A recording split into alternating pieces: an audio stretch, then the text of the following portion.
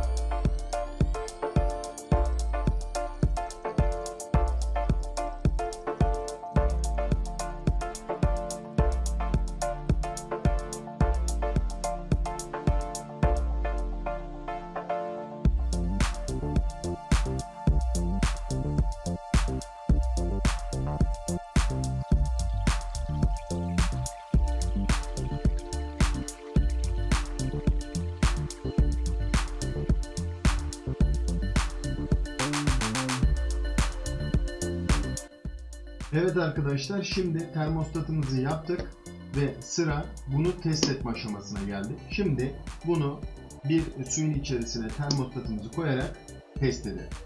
Evet arkadaşlar, şimdi fanımızı test edebilecek bir değere getirdik. Dikkat ederseniz bizim şu anda elimde tuttuğum termostatım 19.9 derecede. Ben 22 dereceye ayarlamışım çünkü artı 3 derecelik bir referans aralığı var. Fanlarımız şu anda çalışmıyor. Ben bunu sıcak bir suyun içine sokabilirim ya da ısıtabilirim bu termostatı. Şimdi biraz ısıtma istiyorum. Elimizle de ısıtabiliriz.